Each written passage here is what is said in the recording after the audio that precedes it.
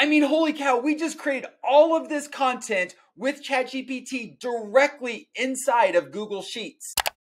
What's up? I'm Cord. In this video, I'm going to show you how to create all of your posts, all these different ideas using ChatGPT right inside of Google Sheets. So I'm going to show you right now how to connect it. It is so cool. So what you need to do is get into Google Sheets.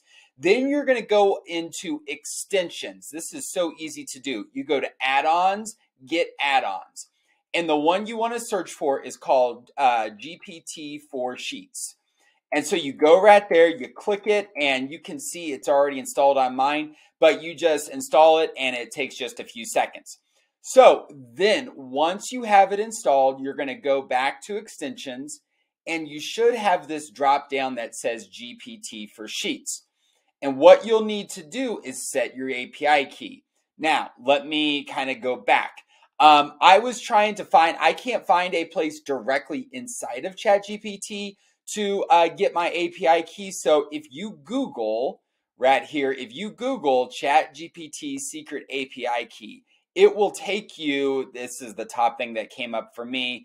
And right here, it shows you what your API key is. And you can generate a new one that you will then take inside of here. Sorry, you go back to extensions, GPT for Sheets, and you would set API key. So once you do that, the two things will be connected and you should be good to go. So the way it works, and it's so simple, is you have to type exactly this. Inside of a cell, equal sign, GPT, parentheses, quote, then give it the prompt. All right, give it the prompt you want, quotation mark, parentheses. So it's got to be exactly precise. What I have noticed is, I don't know, and I'm not a programmer, but from what I can tell, it may not remember as well of what came before it, you know, when you're creating things, but it still works pretty great. So I'm just going to go GPT, and this thing pops up, and then I can say, generate 10 ideas for a Valentine's Day post at our pizza and brew pub.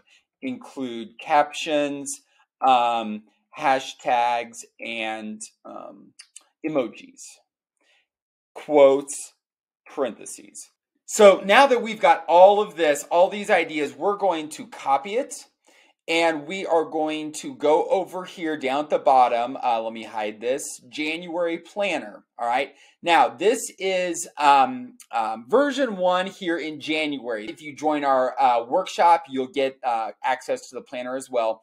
But you can then go Command V. You can paste it in there. And actually, I'm not going to go Command V. I am going to right click and I am going to paste values only, okay? And so that's going to not bring in all the code. Now, it's not going to bring in all that code that I did to create it. Now, if anybody has a better idea of how to get these into individual cells, I would love ideas, because I am not a